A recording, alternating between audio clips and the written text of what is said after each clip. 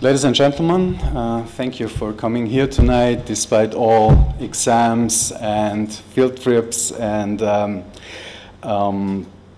paper writing. A very warm welcome on behalf of CU Center for Religious Studies.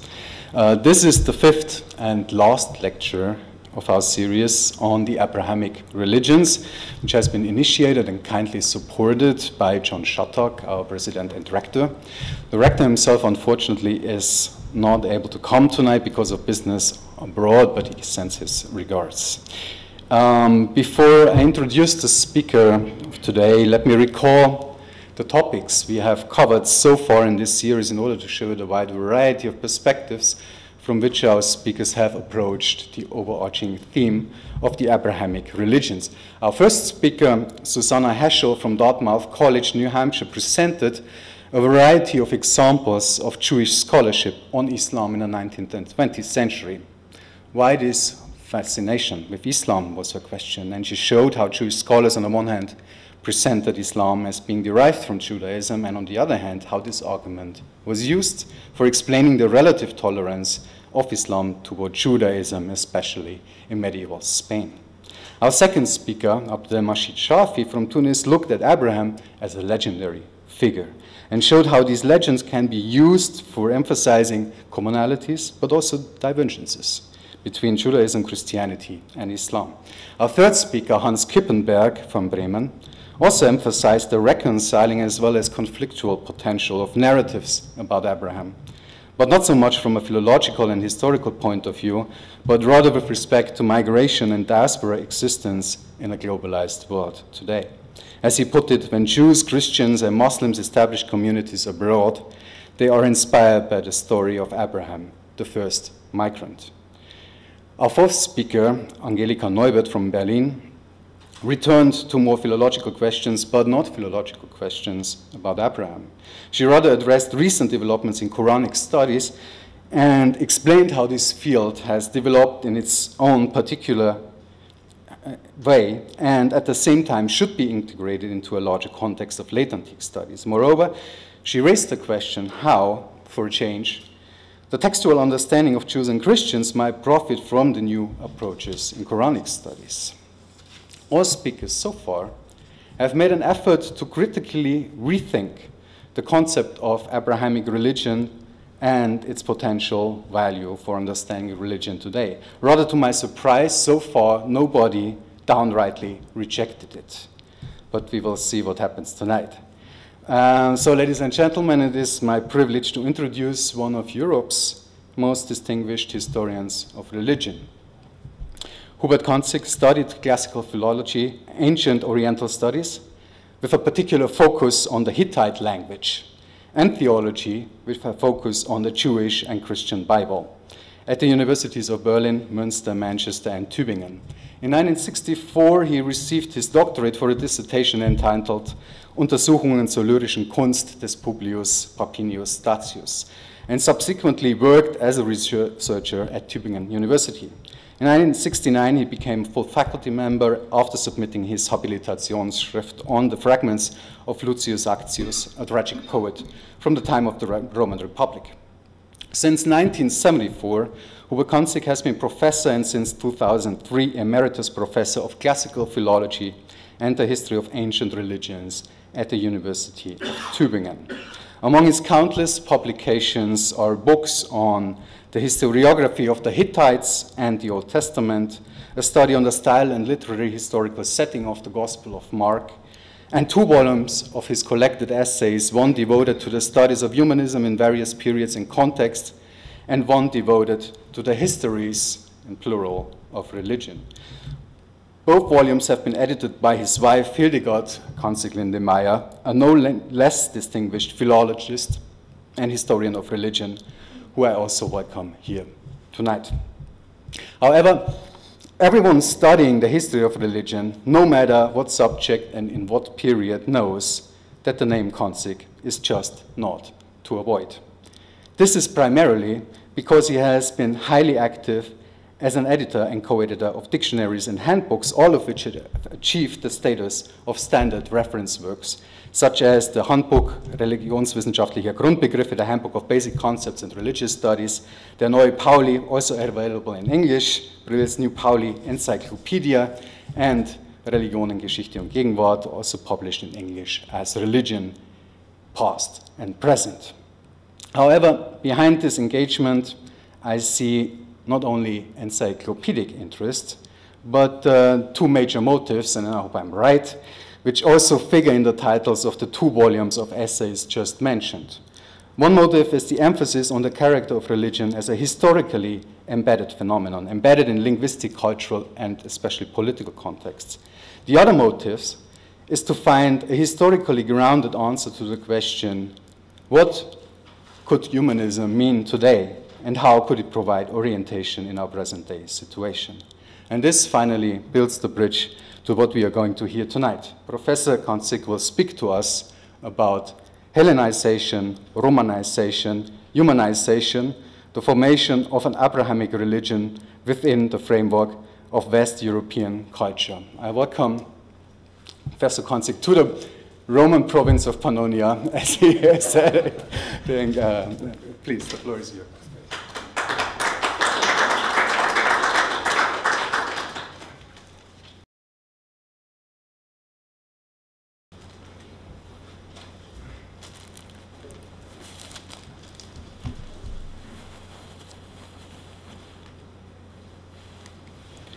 Ladies and gentlemen, dear colleagues, I thank you for the invitation and the interpretation of my fragmentary work, and I will begin at once with my lecture.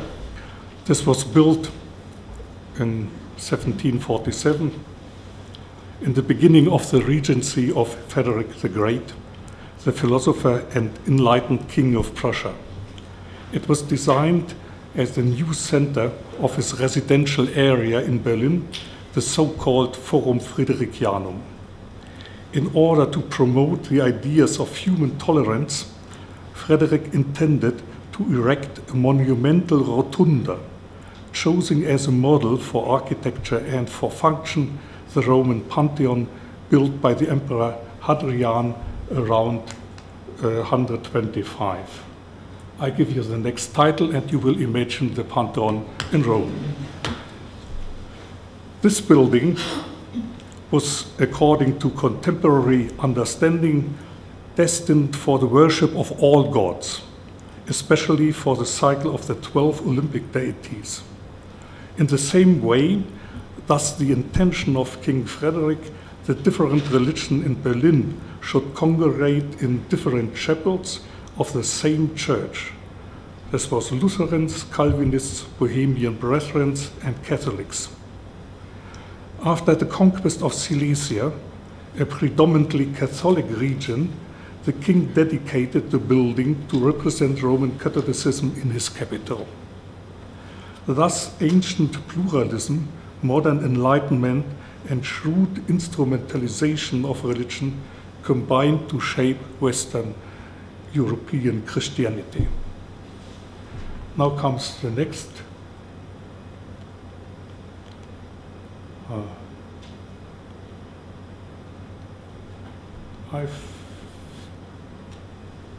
Yes, this is better. This Berlin Pantheon, the now so-called Hedwig's Cathedral, is but one piece in a great urbanistic puzzle. Let me explain the area as it is to be seen up to now. On its right side, there is the opera dedicated explicitly to Apollo and the Muses. In front and on its left side, there are the university and the Royal Library. In the background, there are the Protestant cathedral and the old museum. Friedrich Schinkel has installed there the statues of the 12 Olympic deities in a rotunda, and he explicitly destined them for meditation. All this is outshined by the golden orientalizing cupola of the grade of the new synagogue in the Oranienburger Straße. This urbanistic ensemble shows Abrahamic religions in context, embedded in and limited by other religions, by science and by art. It is beautiful stuff for comparative research and necessary disillusionment, for in the same area you will meet up with the monuments of racism and book burning, which remember the collapse of a prosperous, educated, God-fearing society. This collapse, too, is stuff for comparative research into the history of Abrahamic religions. I will go on with my second example. In the first half of the 2nd century, an educated Christian author, by tradition called Luke, the physician, composed the first history of a new Jewish sect, the Community of Christians. His 2 volumes, later on called Gospel and Act of Apostles, provide us with a prehistory of the 3 categories by means of which we try to describe the specific formation of Western Roman Latin Christianity. Luke's history comprises the message of the prophet from Nazareth and the miraculous growth and spread of the ecclesia and its institutions.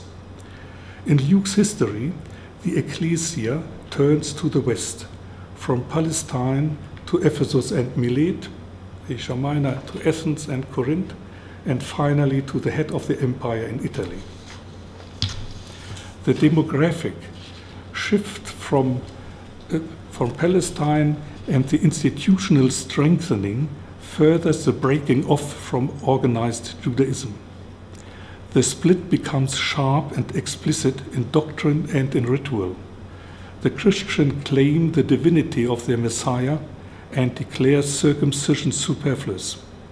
Both decisions increase the compatibility with the new teaching with Greco-Roman theology and lifestyle. In Athens, the historian Luke makes his hero encounter Greek philosophy. They meet in an open urban space, Agora and Areopagus, every day. They have informal talks with Epicurean and Stoic philosophers and other changing participants. The resounding names, the habits, and the philosophical discourse create a distinctive atmosphere. This is Hellenismós. St. Paul speculates on the unknown God and quotes even verses on God, man, and universe in Greek. It is a scholarly debate. No Greek priest or theologian intervenes.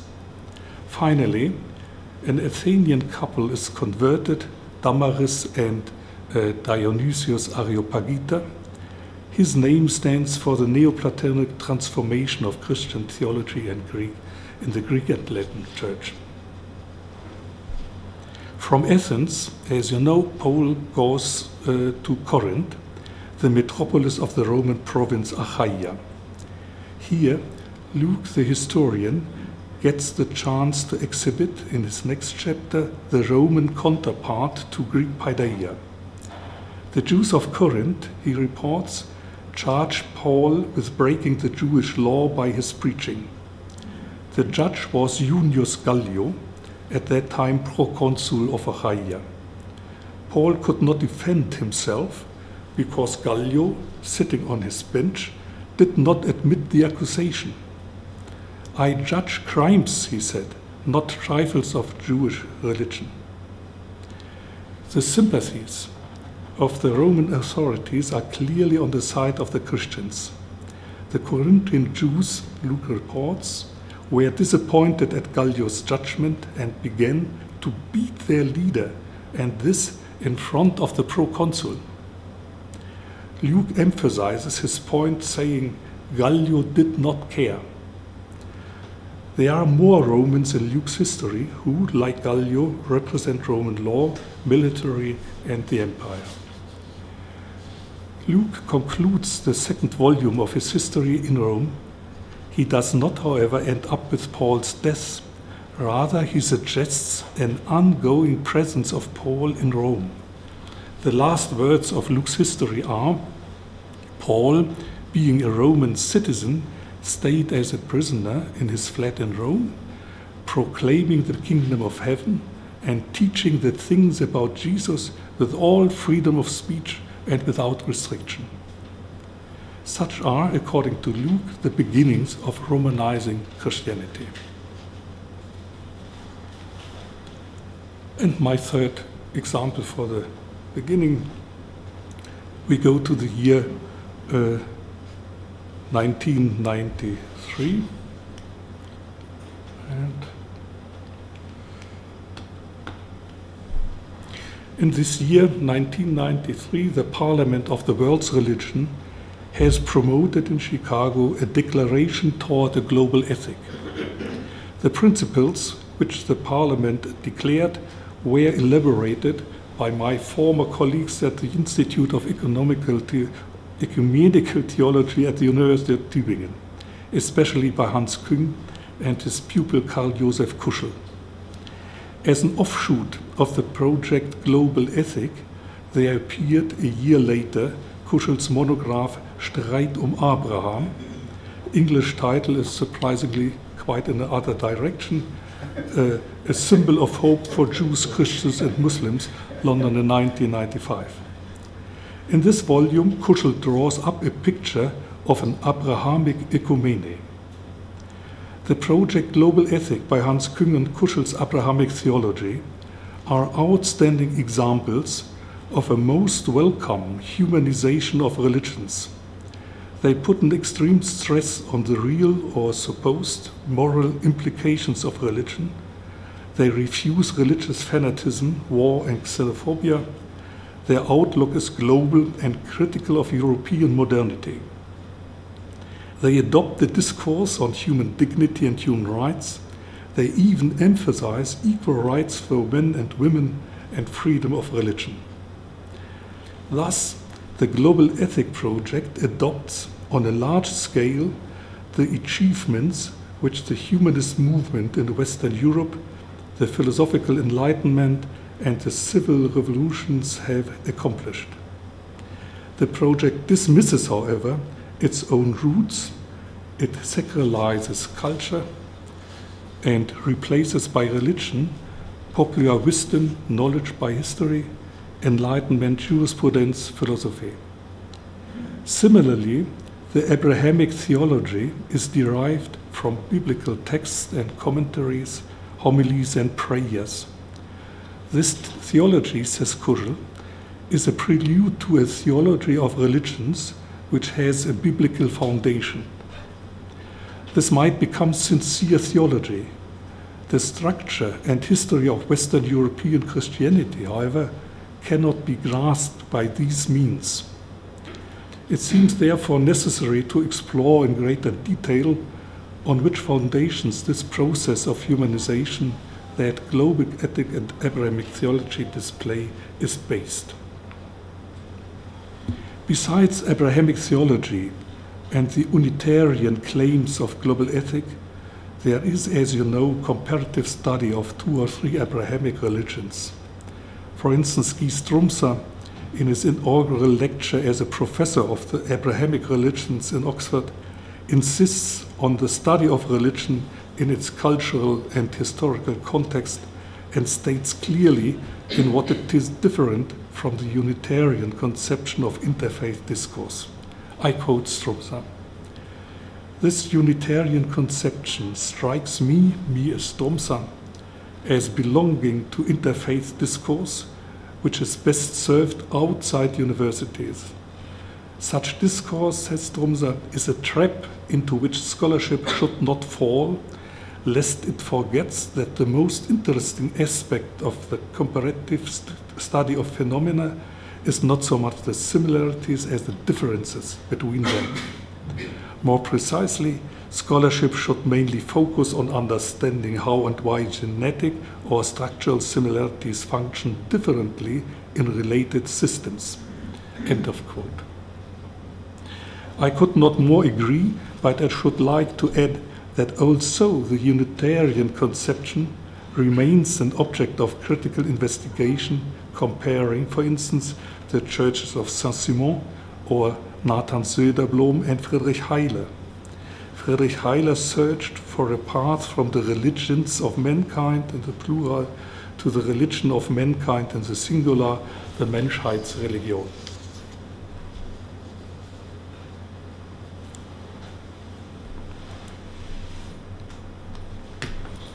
I must have some water.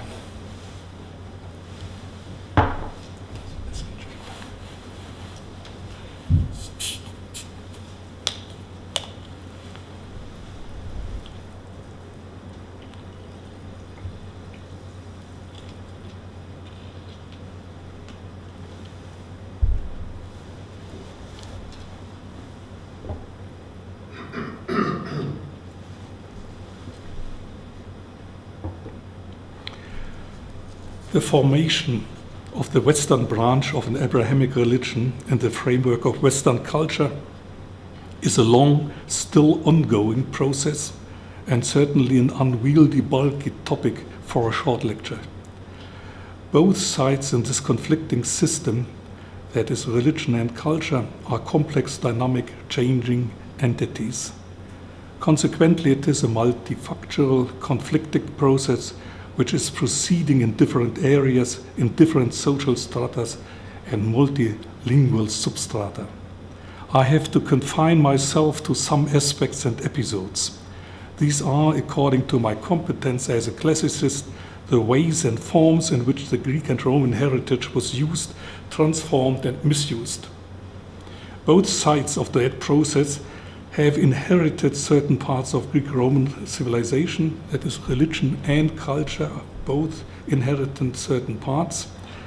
Religion as well as the more or less autonomous non-religious segments of culture and public life as there are art, law, ethics, science, history and so on.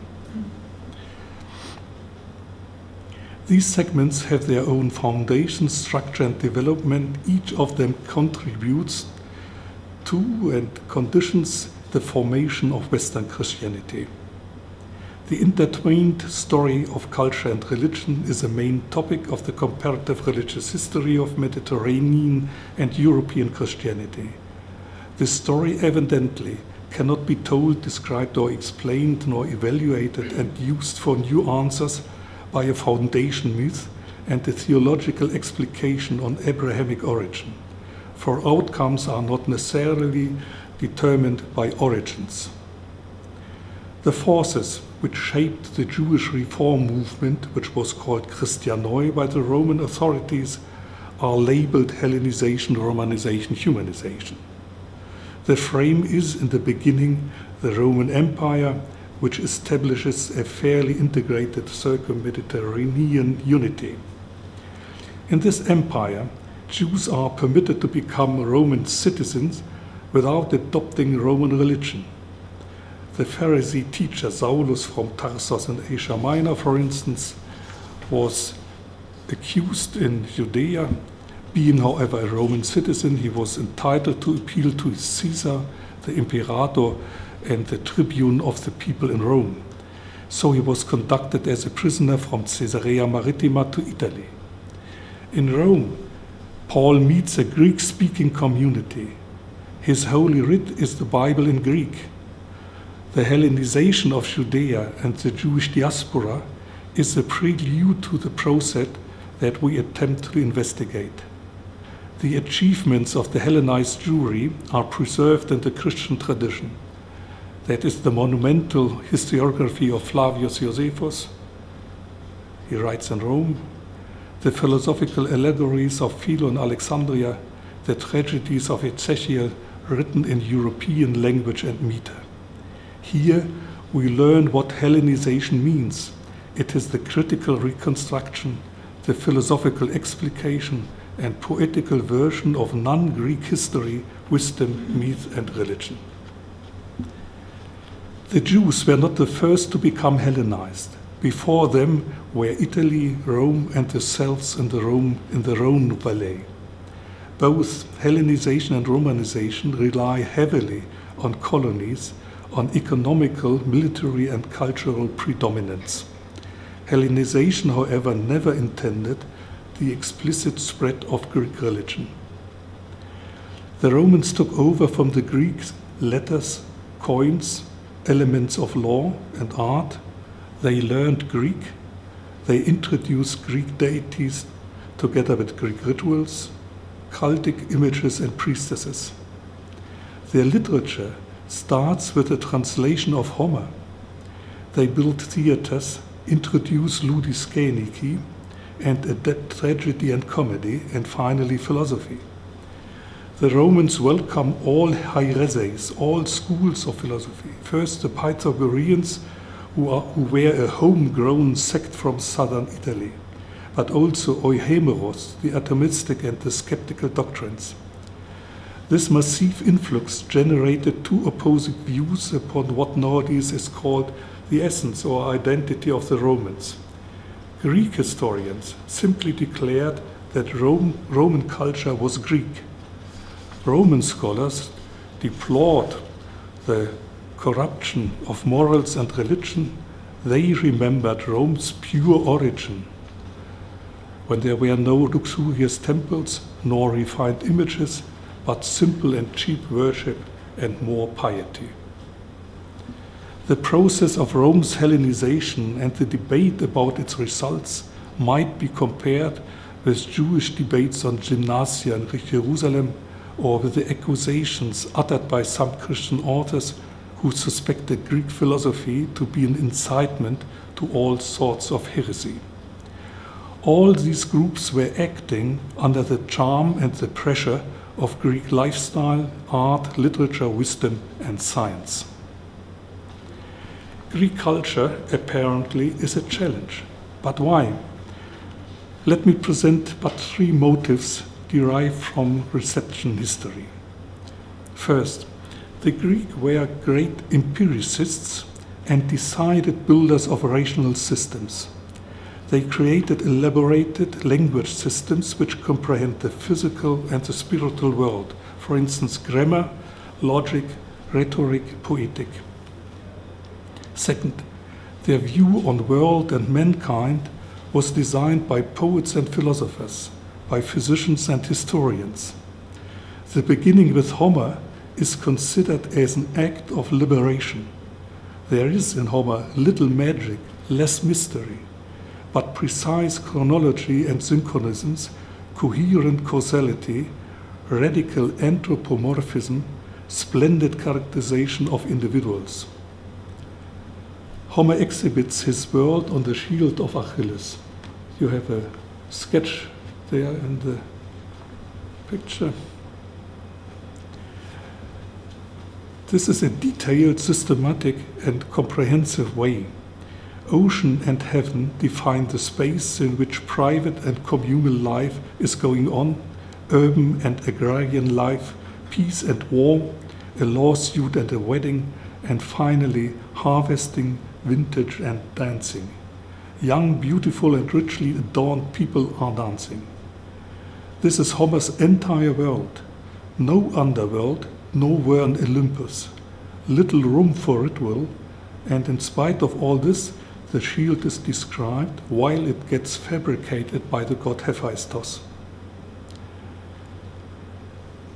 The various segments of culture in Greek society are developed, what they say, from their own nature.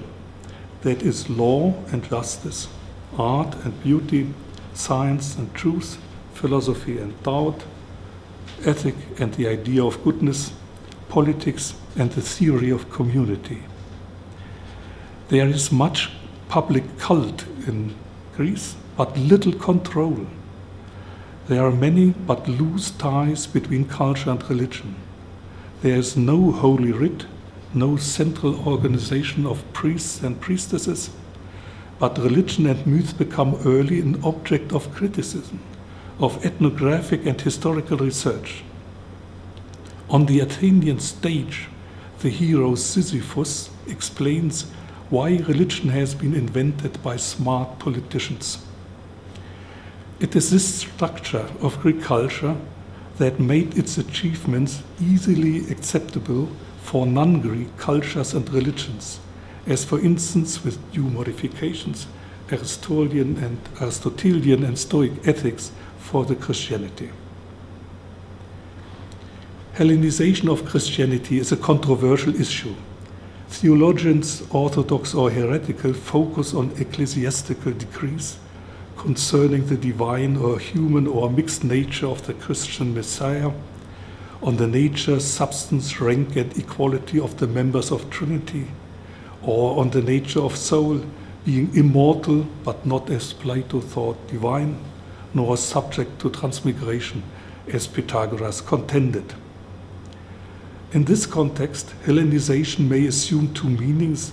One, clarifying an ecclesiastical or biblical tradition by using Greek logic, metaphysics, anthropology, psychology, or other way, corrupting ecclesiastical tradition by introducing Greek categories which are not to be found in the Bible, as they are ousia, hypostasis, physis, prosopono, and Latin persona, essentia, substantia, and so on, which are evidently not in the Bible.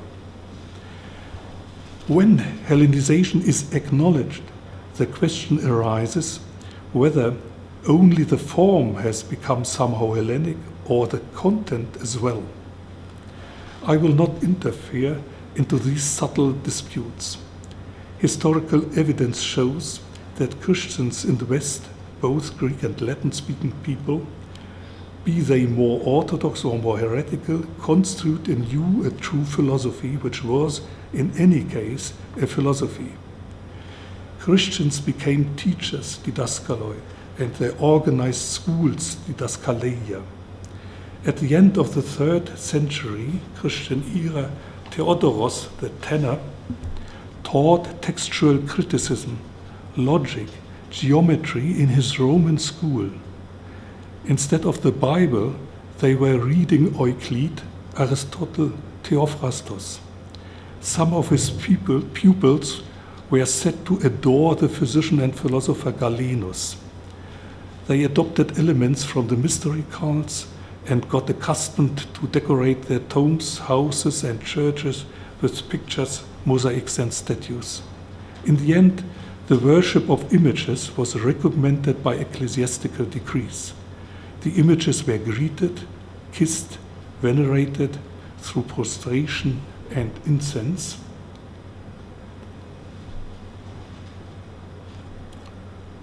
This is about 400 Christian era. I showed this picture because it is a simple, normal offering. It's not an ox who is slaughtered with much bloodshedding or so, but this is what normally happened in a civilized Roman house. An altar, small fire, little incense burning, and a young child bringing some fruits. It's a not bloody offer, and this is around 400 after Christ. There was strong opposition, theological and violent iconoclasm, but the images were victorious. A theory was invented which explained the relationship between prototype and image. The veneration of the image goes through to the prototype. The Greek name is diabaine. The veneration goes through the picture to the prototype, so not the picture is adored, but through the picture, the prototype, and therefore you can accept iconodulia. The stress was laid on the difference between adoration and decoration. Scripture, says Pope Gregor I, 600, is for educated people, pictures are for the uneducated, the idiotai. In the famous 9th century, the Holy Writ and the consecrated picture are explicitly declared equal.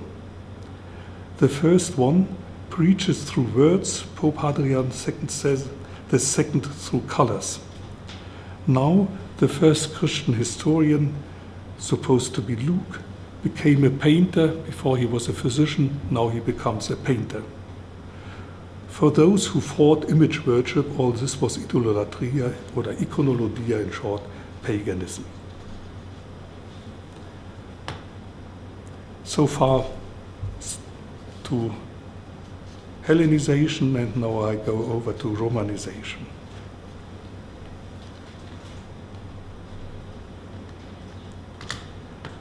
The process which transformed the Galilean movement, the heresy of the Nazaraioi, to become the Roman Catholic Church, is visible already in Luke's history. The process starts in Palestine itself. As a historian, Luke is interested in first-time statements. So he reports how a name was invented for the new movement in Antioch, the capital of the Roman province of Syria, perhaps by the Roman authorities. Luke writes, for the first time the pupils of Barnabas Paul were called Christianoi in Antioch. The designation Christianoi is a blend of Jewish, Greek, and Latin elements, the meaning being people belonging to the Latin Messiah. A scale for measuring the progress of Romanization is the career of Pontius Pilatus. He advances from a military judge of the Roman occupation forces to an anxious sympathizer who is convinced that Jesus is innocent and that the charges brought to the fore by the Jewish authorities are but lies. Already in the 2nd century, Pilatus is believed to have secretly been a Christian. In a report he delivered to the Emperor Tiberius, he recommends to introduce the Christus by apotheosis into the pantheon of the Roman state religion. Pilatus finally confessed his conversion openly. He became a martyr and in some places a saint. And on this way, Pilatus came into the Christian creed. The same interest and imagination had the prophet from Nazareth changed into a Roman imperator. The religious language of Christianity is coined by military imagery. Fides et disciplina, salutaris militiae sacramentum, that means the Christian belief, the Christian mystery, Christian doctrine, disciplina as doctrine. The faithful become soldiers. Christ is their leader and commander. He is called Dux and Imperator. The unofficial Roman Christology attributes him titles like consul, pontifex, custos, princeps, victor, triumphator, Augustus, and later even Caesar. A Christian sarcophagus exhibits a Roman legionary decorating his Imperator Christus with a laurel wreath. His cross now means the sign of triumph, the tropaion, and the standard of the now baptized legions of Rome. In the Archiepiscopal Chapel of Ravenna, this is the picture you see now, there's a mosaic representing Christ in the military costume of a Caesar. He is bearing his cross like a standard. The triumphant Constantine is said to be the model of this performance.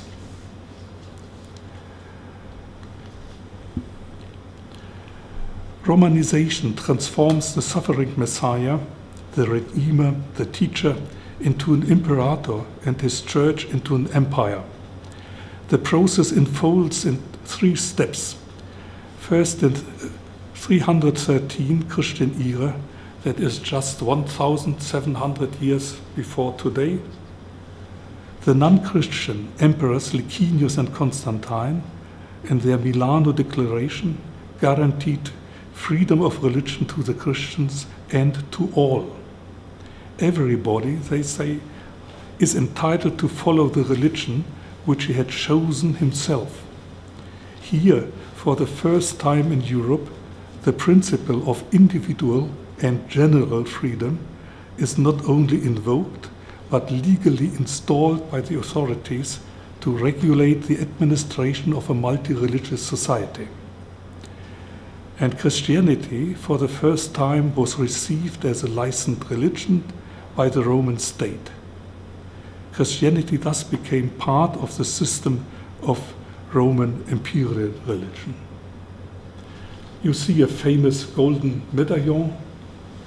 In the background is the god Sol, the comes of the emperor, and in the foreground Constantine.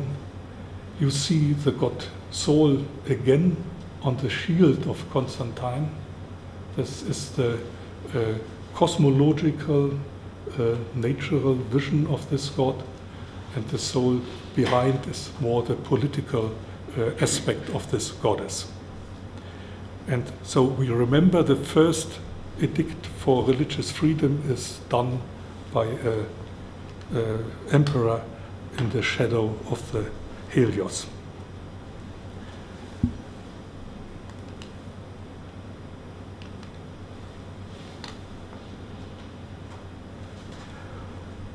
The system of Milano, this is the freedom of Christians and all other religions. This system survived after many ups and downs until the years 380 and 390.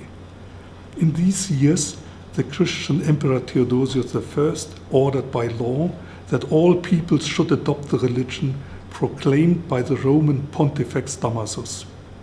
The title Pontifex is freely taken over from Roman religion, as are other highly significant terms like consecratio, hostia, or sacramentum. This transfer from Roman religion to Roman Catholicism corresponds closely to the total ban of Roman religion in 392. So you took over and then you forbid. This is the entire process. The Patriarch of Rome had no rival in the Western Church. Later, when the new emperor of the West, Charles the Frank, came to power, he did not build his residence in Rome, but in far-away Aachen. Therefore, the Roman Church could acquire huge properties. The state church emerges as a church state. This state gets its mythical and juridical legitimation through the fictitious constitution or donation of Constantine.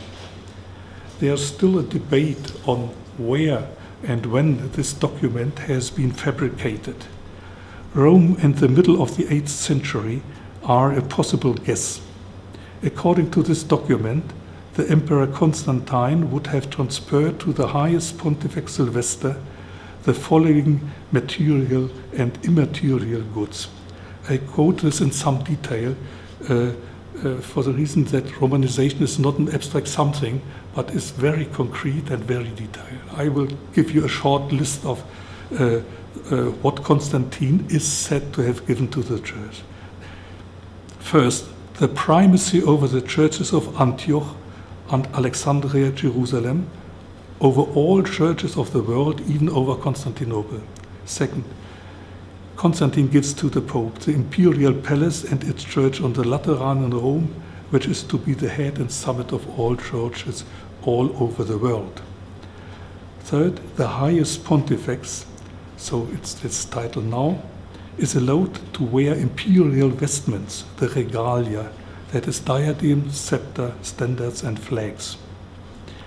The members of the clergy of the Holy Roman Church in Rome are exalted to the rank of patricians, senators, and even consuls.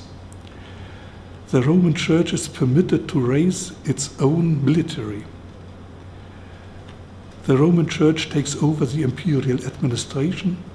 The Emperor Constantine transfers to the Bishop of Rome the full power to reign over the city of Rome, Italy, and the West. And thus the Roman Church is constituted as a Roman Empire, and the Bishop of Rome can act like an emperor. These are the supposed origin, the structure, and the claims of Romanized Christianity in the West, that is Roman Catholicism. As one can easily see in this story, there is no room for Abraham. There is a clear-cut clash between Abrahamic theology and the real history of religions.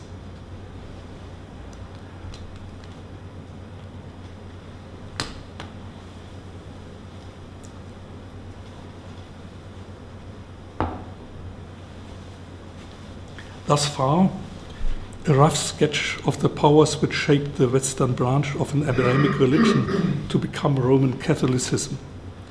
These powers were not exhausted in this process and swallowed up, but they survived materially and spiritually in monumental ruins, in urban structures, and in innumerable works of art inside and outside the realm of religion. Around 800 Christian era, this field of religions in Western Europe consisted in 5 or 6 ancient religions. That you have the list there. Roman Catholicism, the dominant religion. Judaism is tolerated and repressed. This means toleration. Manichaeism is forbidden, persecuted, and probably in the West already eliminated. I have no exact date, but Islam spreading in former Roman provinces in northern Africa, Spain, and even in Sicily, which had been Rome's first province. Then fifth, Germanic, Baltic, and Slavonic religions. These were only objects to be conquered and baptized. And finally, Greek, Roman, Oriental religions. They were forbidden and persecuted. They survived in the form of superstition, desacralized buildings and artifacts, statues endowed with magical power, etc., or were, as we have seen, integrated within the Christian Church, for example, the title Pontifex Maximus or Pontifex Summus for the Roman Pope. Besides the living and practiced new religions, then, there remained an older one, no longer practiced, but learned in perfect classical literature, admired as art and imitated. In spite of all the destructions and losses, it survived within a cultural context which could gradually be recovered as historical space and scientific and moral resource. Greek political philosophy, for instance, provided arguments for the specific legitimacy of the state, distinct and independent from a theological legitimation. I come to my last point, the humanization.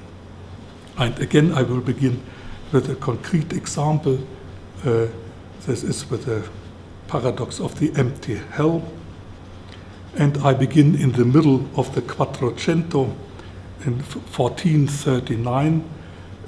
Is the economical council in Florence, just in the time when the humanist movement climbed up to its peak.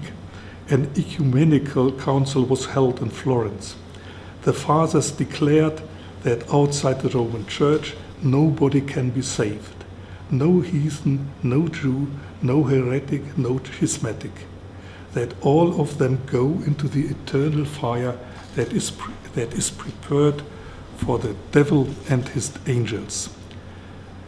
They declared that no sacrament, no fasting, no good deeds, no even the martyrdom can save those being outside the church.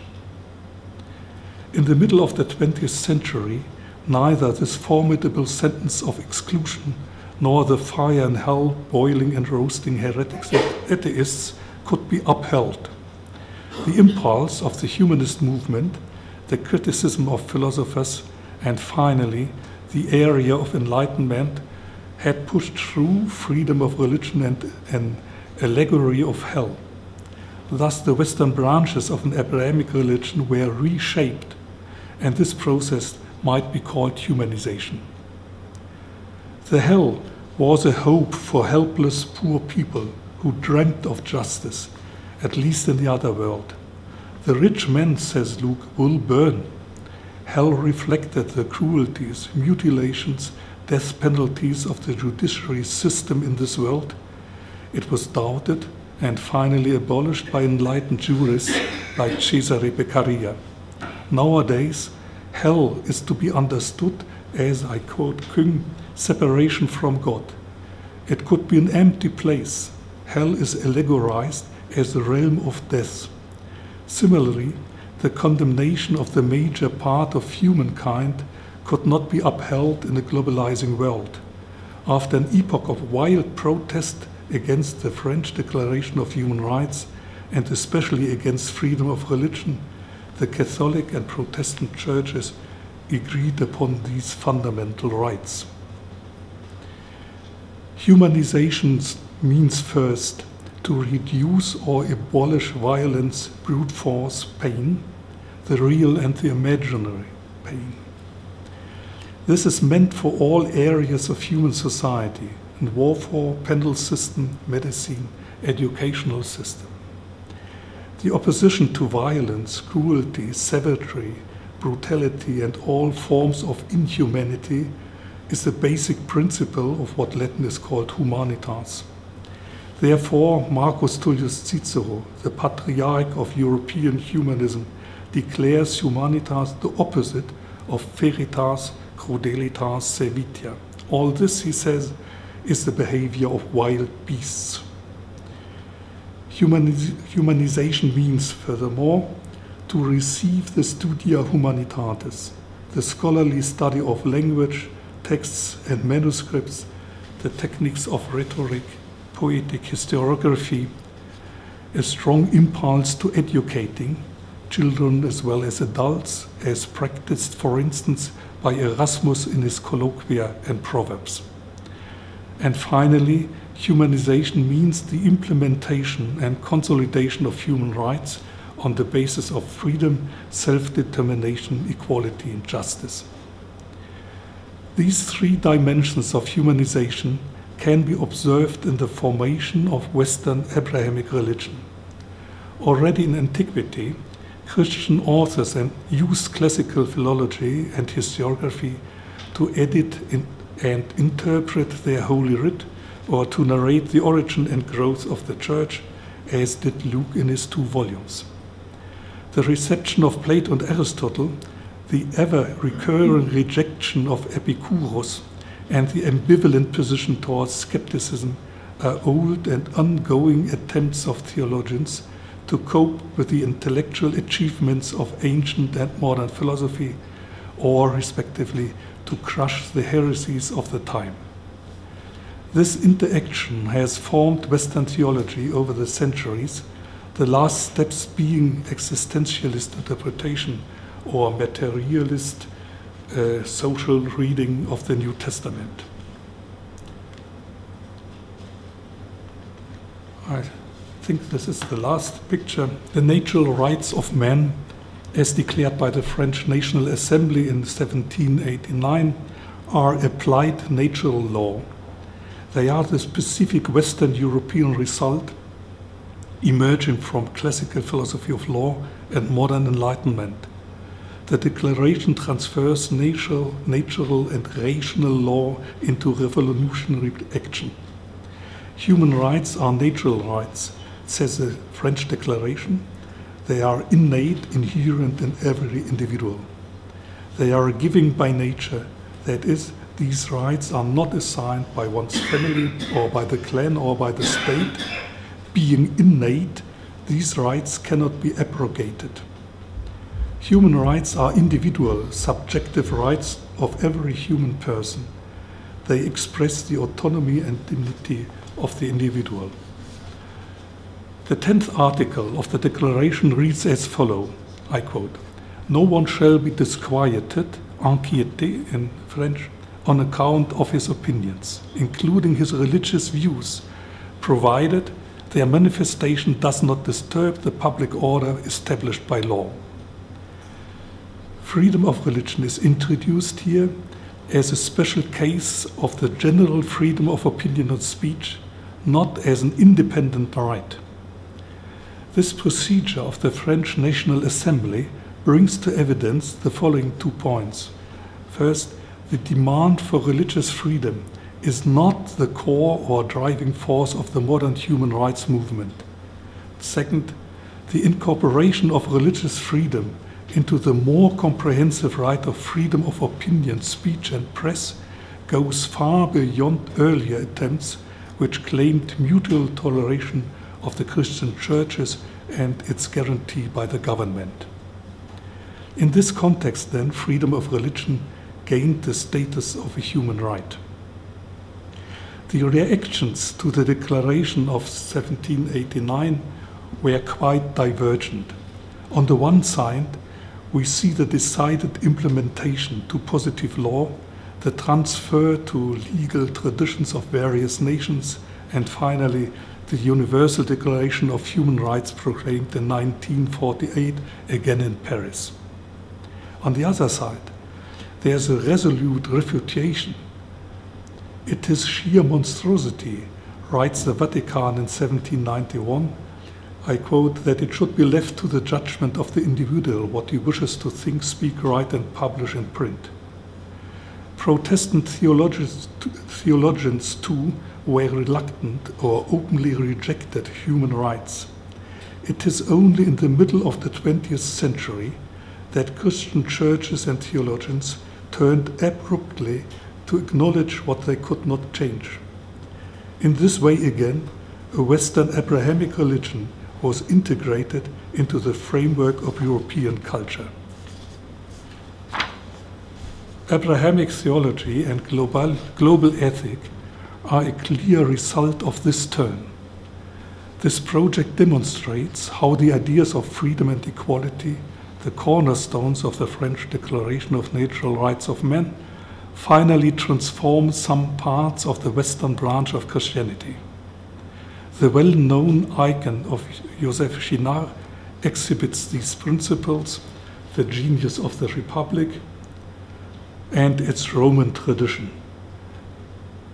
The Roman tradition is this bundle. Yes, you will know it. This is a sign of sovereignty of the consul or whoever goes with a lictor and has this bundle of, how do you say it, the bundle of Ruten, das Rudenbündel. I wouldn't like to say fascist, but is it? This is a sign of sovereignty of the magistrates, and above is the cap of emancipation, and on the left, on the right are the principles of equality and what is the other? Liberty. Yes, it stands. Yes, it stands below the figures, and then the two tables of rights and law.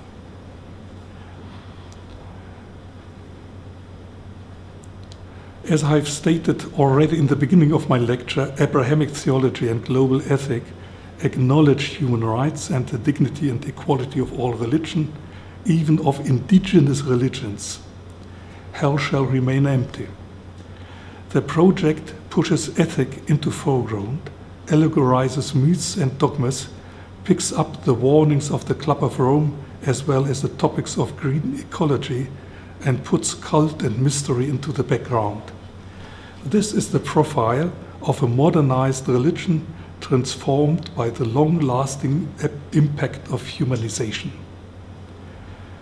The project remains, however, religion and theology. In global ethics, to give an example, human rights are said to be only formally on the level of rights. They ought to be deepened and confirmed by global ethic. This ethic, in its turn, is recovered from the, I quote, primordial wisdom of our religions. It was, however, the decisive step towards the Universal Declaration of Human Rights, Paris 1948, to eliminate theological and speculative discussions. It is not wise to denounce right, law, justice as formal, incomplete, and in need of being supplemented by religious wisdom. Karl Joseph Kuschel has recommended that, I quote, religions should show the way for politics. They should bear the torch before the politician. The result can be seen in the Cairo Declaration on Human Rights in Islam. Here, human rights are agreed upon, provided they are compatible with Islam. Islamic law is the provision under which human rights are implemented into the Arab Charter on Human Rights. And this is a lesson from this story, for me at least. Sacralizing human rights is weakening human rights. I come to a conclusion. Dear colleagues, I told you some impressive stories. St. Paul in Athens encounters Hellenization. St. Paul in Corinth encounters Roman authority. I told you what is depicted on the shield of Achilles and what is not depicted. I told you how Constantine the Great gave the western part of his empire to the Church of Rome. And I showed you some beautiful pictures. The Berlin Pantheon and Berlin's sacred landscape. You will imagine it. Christus Imperator from Ravenna, the allegories of liberty and equality from Paris. All these stories and pictures served only one purpose. They were to embellish and to hide the formidable accumulation of abstract terms in the title of my lecture. They were to make concrete and tangible what is meant by clumsy terms like Hellenization or Humanization. The sheer naming of Athens and Rome, Paris and Berlin was to produce a suggestive image of the crude entity which is called, boldly enough, framework of Western European culture in the provisional title of my lecture. My intention is to observe processes of transformation, the interaction of religion and culture, and to single out some factors which have shaped, to some degree, Western Christianity. These factors are the Greco-Roman heritage, the humanist movement, and Enlightenment. The various impacts of these factors, or the lack of an impact, could be observed in other religions as well, and not only in the many different families of monotheistic religions. This is a narrow but a productive field of comparative religious history. Abrahamic theology and the global ethic, as represented here by the works of Hans Küng and Karl Josef Kuschel, can be understood as a further step in the process of humanization of religion. Their merits are indisputable. I mention only their call for toleration and their explicit condemnation of religious-motivated violence. History, however, tells us that freedom of religion and human rights have not been produced by religions. They cannot be guaranteed by organizations based on the wisdom of religions. Freedom of religion and peaceful interface relations, history tells us, rest on a broad civil consensus on social and political freedom, on self-determination, and on general security. So, I thank you for your patience, and you will condone me the absence of some pictures, and I'm anxious for the